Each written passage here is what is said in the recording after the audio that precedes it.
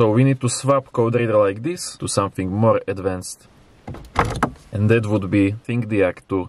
Same features like those big professional scan tools, but you use it on your phone and that's why the price is very low, just around $150. Okay, let me connect it. The first advanced feature I want to show you is full live data.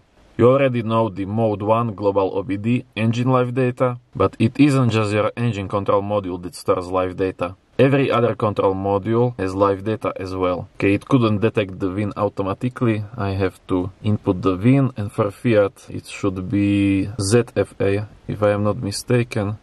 Yeah, this one. Okay, so I was talking about full live data. Engine live data are useful, but there are live data in every control module. So what you can do is go to select any system in the vehicle. These Fiat control modules have kind of weird names, but your engine control module is this injection, Magneti Marelli. This is engine control module, but you can go to all these other modules. Let's say electric steering, read data stream. Let me just select all. And now I can see full live data from my power steering module. There are two main uses for full live data. Either when you are dealing with fault outside of engine, for example power steering, you can open live data for that module and get some more insights about what is going on. So it will help you with your diagnosing and fixing, but you can also use full live data to check used vehicle. There are a lot of interesting stuff you can look up in live data. For example, mileage records. With full live data, for some cars you will be able to find direct proof of odometer rollback.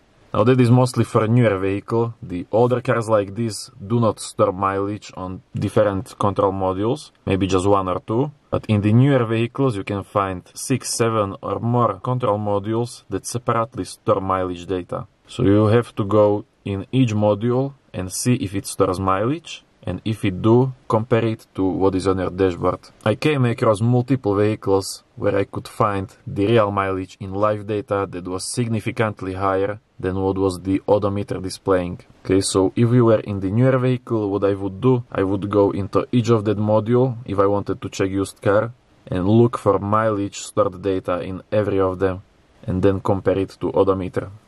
By the way, if you want to save money on buying a scanner, I have completely free PDF which you can download. This complete guide will explain all scanners' functions and also list out the best picks that are really greatest value for money, starting from $15. You can download it in link in description, and that will also sign you up for my newsletter. So you will also receive future best scanners I will find.